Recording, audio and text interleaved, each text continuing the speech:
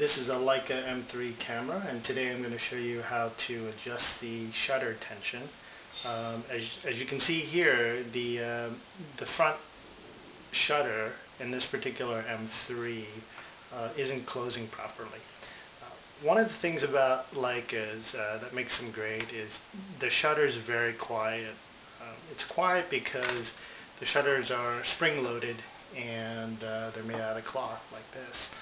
I'm going to go ahead and take off the base plate, and you can see right here through the back door that the shutter itself is actually partially open and it's not completely closed. I'm going to go ahead and take off the back door by relieving this hinge right here and taking that back door off. Okay. And we'll go ahead and show you how the shutter currently looks.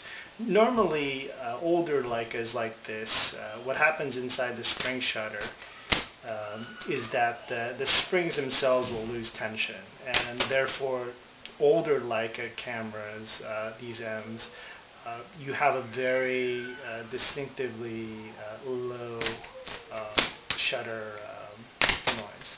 This particular one, you can see that's not even closing.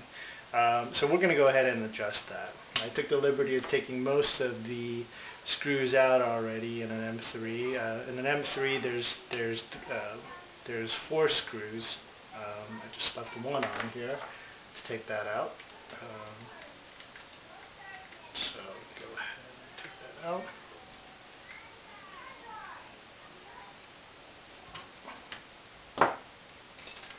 Okay. So here's the cover plate off, and right there is the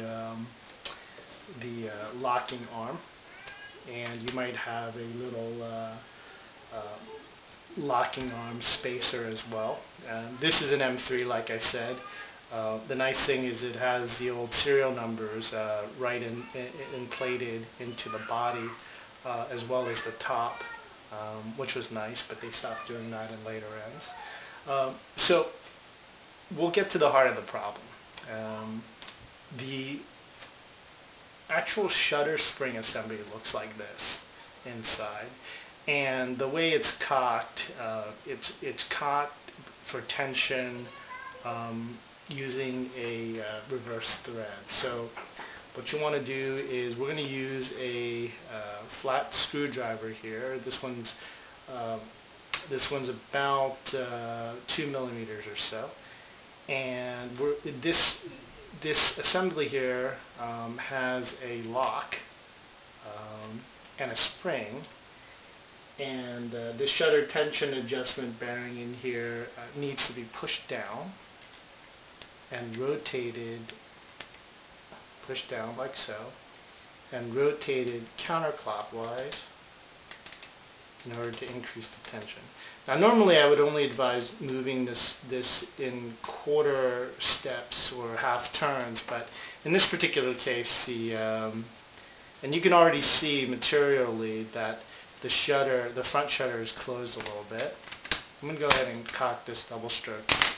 And now you can see that, well, it's actually closing a little bit better, and there's no gaps. We're going to just give it one more little turn to make sure that that tension is good, and there you go. Now you'll see that the actual shutter is closed properly on both sides.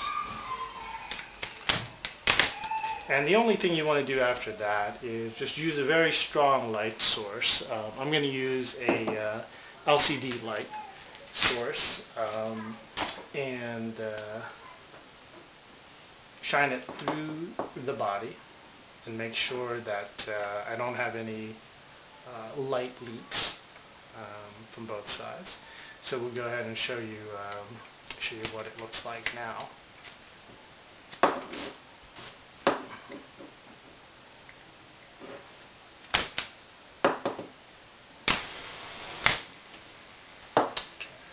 And that was at the 1 second. All right. So that is basically it in terms of the shutter adjustment. You can do this on any M's up to the M4s. The M6 looks a little bit different, but the basic principle is the same. To the front of the camera, this is the closing curtain take-up roller, and this is next to it on the right is the opening curtain take-up roller. So you may need to adjust both. In this particular case, I only needed to adjust the front curtain or the closing curtain. So here it is again, the double stroke. Thanks for watching.